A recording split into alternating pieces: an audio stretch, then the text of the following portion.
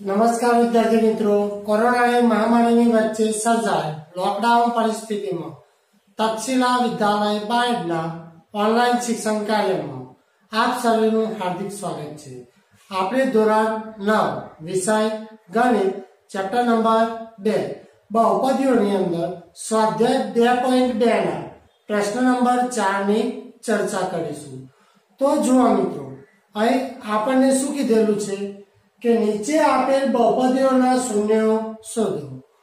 જે બહુપદી આપેલી છે એના શૂન્ય શોધવાના છે, બરાબર। તો આપણે હવે દાખલાની ગણતરી શરૂ કરીએ। તો પહેલા બહુપદી આપેલી છે, અહીં જો p of x બરાબર x plus 5, અહીં p of x બરાબર x plus 5 એ બહુપદી આપેલી છે। એનું શૂન્ય શોધવું હોય તો આપણે p of x બરાબર 0 લેવું। અહીંયા જો શૂન્ય શોધવાનું હોય એ વખતે p of x બરાબર 0 લેવાના। એટલે જો બહુપદી જે આપેલી છે x plus 5 એના બરાબર શું લેવાનું? 0 લેવાનું। માટે x plus 5 બરાબર 0 થાય। હવે જો 5 પ્લસ છે, ડાબી બાજુએ છે, આપણે જમણી બાજુએ લઈ જઈએ તો શું થાય? x બરાબર -5 બરાબર। હવે x plus 5 એનું એક શૂન્ય કયું થાય? -5 બરાબર। આ બહુપદીનું શૂન્ય થાય। જો મિત્રો અહીં p of x બરાબર 0 લીધા, x plus 5 બરાબર 0, બહુપદી જે આપેલી છે એના બરાબર 0 લેવાના। અહીંયા પ્લસ 5 હતા, જમણી બાજુએ જાય તો શું થાય? -5 થાય, બરાબર। એવી જ રીતે બીજી બહુપદીનું પણ શૂન્ય શોધવાનું છે। તો અહીંયા લખી દેવાનું કે માટે બહુપદી p of x બરાબર x plus 5 નું શૂન્ય -5 છે, બરાબર। અથવા તો -5 એ બહુપદી p of x x plus 5 નું શૂન્ય છે। હવે જુઓ p of x બરાબર x minus 5 આપેલા છે। હવે અહીંયા શૂન્ય શોધવાનું છે તો આપણે p of x બરાબર 0 લેતા, અહીંયા જે બહુપદી આપેલી છે એના બરાબર શું લેવાનું છે? 0 લેવાના છે। તો માટે x -5 બરાબર 0 લખાય। હવે જો -5 છે, જમણી બાજુ જાય તો શું થાય? પ્લસ થાય। માટે x બરાબર 5, બહુપદી p of x બરાબર x -5 નું એક શૂન્ય કયું મળે છે? 5। તો અહીંયા લખી દઈએ બહુપદી p of x બરાબર x -5 નું શૂન્ય 5 છે, બરાબર। હવે ત્રીજા નંબરનો દાખલો જોઈએ। p of x બરાબર 2x plus 5 આપેલું છે, માટે અહીંયા શૂન્ય શોધવાનું છે। તો p of x બરાબર 0 લઈએ। p of x બરાબર 0 લેતા અહીંયા જો જે બહુપદી 2x plus 5 આપેલું છે એના બરાબર શું લેવાનું છે? 0। માટે 2x plus 5 0। હવે જો +5 ડાબી બાજુએ છે, આપણે જમણી બાજુએ લઈ જઈએ તો શું થાય? માટે 2x બરાબર -5, અહીંયા 2x બરાબર -5, ડાબી બાજુએ પ્લસ અથવા જમણી બાજુએ જાય તો શું થાય? માઈનસ થાય। માટે x બરાબર -5 ના છેદમાં 2। હવે જો x બરાબર -5 ના છેદમાં 2 એ બહુપદી 2x plus 5 નું શૂન્ય છે। માટે લખી દઈએ બહુપદી p of x બરાબર 2x પ્લસ 5 નું શૂન્ય માઇનસ 5 ના છેદમાં 2 છે.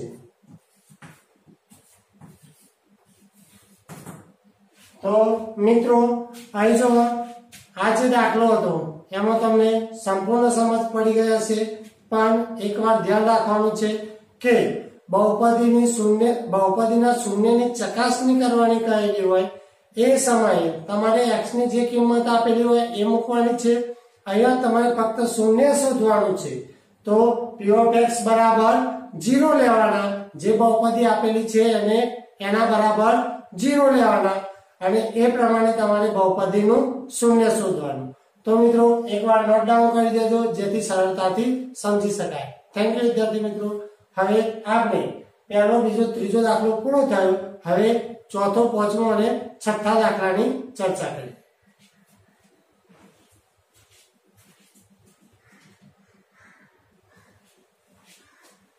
હવે જો મિત્રો આપણે દાખલા નંબર 4 ની ગણતરી કરીએ. તો અહીંયા બહુપદી આપેલી છે p of x બરાબર 3x minus 2. અહીંયા p of x બરાબર 3x minus 2 એ બહુપદીનું શૂન્ય શોધવાનું છે. તો અહીંયા p of x બરાબર 0 લેતા એના બરાબર શું લઈ લઈએ? 0 લઈએ. હવે જો 3x minus 2 એના બરાબર 0 લેવાના છે. તો 3x minus 2 બરાબર 0. હવે જો માટે 3x બરાબર -2 છે, જમણી બાજુએ જાય તો શું થાય? +2 થઈ જાય. હવે x જોડે 3 ગુણાકારમાં છે, જમણી બાજુ જાય તો શું થાય? ભાગાકારમાં જાય. માટે x બરાબર 2 ના છેદમાં 3. તો બહુપદી 3x minus 2 નું શૂન્ય કયું મળે છે? 2 ના છેદમાં 3. તો જો મિત્રો અહીં p of x બરાબર 0 લીધા, 3x minus 2 બરાબર 0 એટલે બહુપદી બરાબર શું લીધું આપણે? 0 લીધા. 3x બરાબર -2 છે, જમણી બાજુએ જાય તો +2 થાય. x બરાબર અહીંયા જો 3x જોડે ગુણાકારમાં જમણી બાજુએ જાય તો શું થાય? ભાગાકાર થાય. માટે x બરાબર 2 ના છેદમાં 3. બરાબર. હવે લખીએ બહુપદી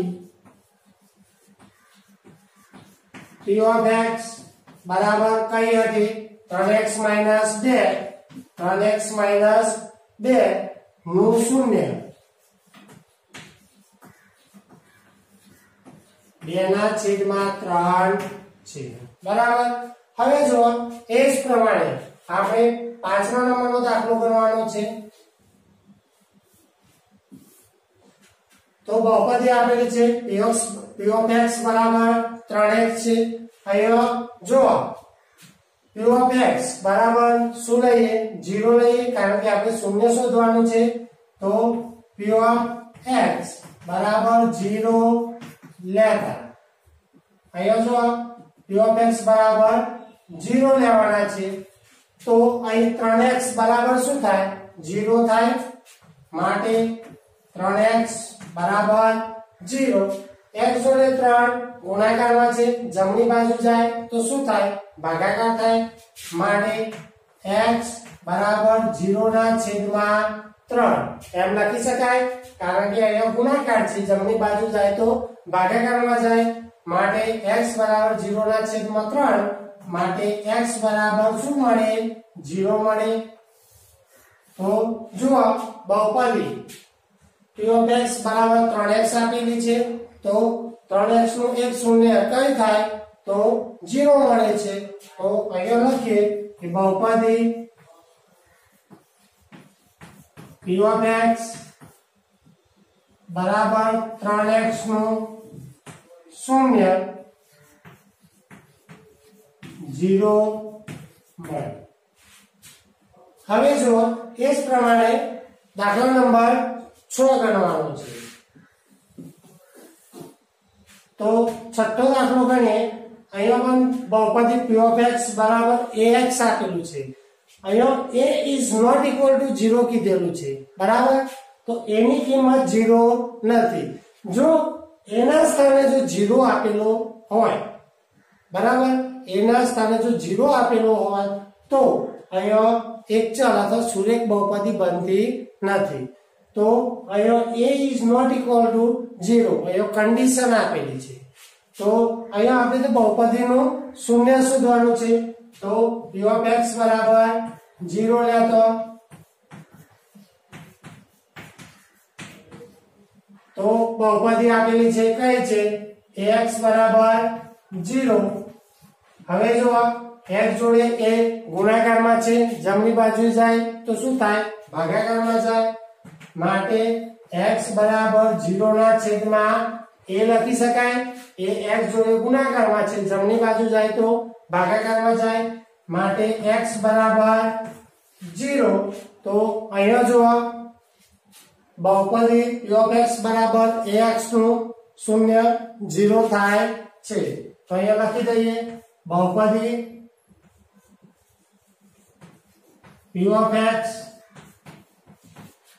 બરાબર ax નું શૂન્ય 0 થાય છે. તો મિત્રો આ દાખલાની અંદર તમને સંપૂર્ણ સમજ પડી ગઈ હશે. હવે આપણે દાખલા નંબર 7 ની ચર્ચા કરીએ. તો એકવાર નોટ ડાઉન કરી દેજો જેથી સરળતાથી સમજી શકાય.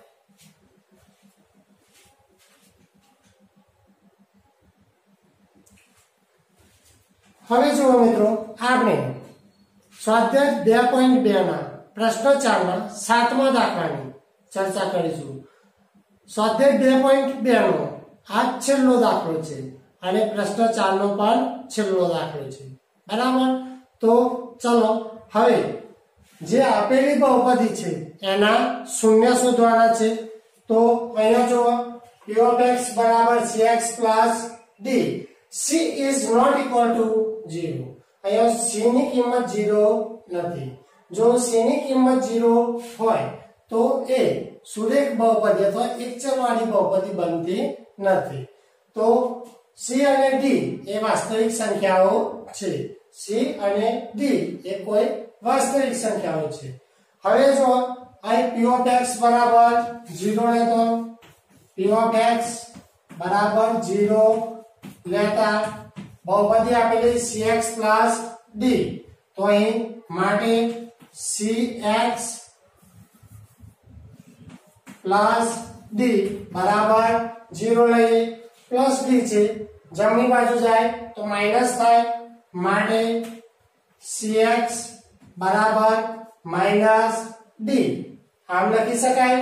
હવે જો જમણી બાજુ જાય તો માઈનસ થાય છે. હજુ c જોડે x, x જોડે c ગુણાકારમાં છે. આ બંને વચ્ચેનો સંબંધ ગુણાકારનો છે. તો આપણે x ની કિંમત શોધવાની છે. તો c જમણી બાજુ લઈ જઈએ તો શું થાય? તો c છેદમાં જાય, બરાબર. માટે x બરાબર માઈનસ d ના છેદમાં c. તો બહુપદી p of x બરાબર cx plus d નું શૂન્ય માઈનસ d ના છેદમાં c થાય છે. તો લખી દઈએ બહુપદી p of x બરાબર cx plus d નું શૂન્ય માઈનસ d ના છેદમાં c થાય છે. માઈનસ d ના છેદમાં c થાય છે. તો મિત્રો તમને આ દાખલાની અંદર સમજ પડી ગઈ હશે. હવે આપણે લેક્ચર નંબર 11 ની અંદર બહુપદીઓના ભાગાકાર વિશે ચર્ચા કરીશું. થેન્ક યુ વિદ્યાર્થી મિત્રો. એકવાર નોટ ડાઉન કરી દેજો જેથી સરળતાથી સમજી શકાય.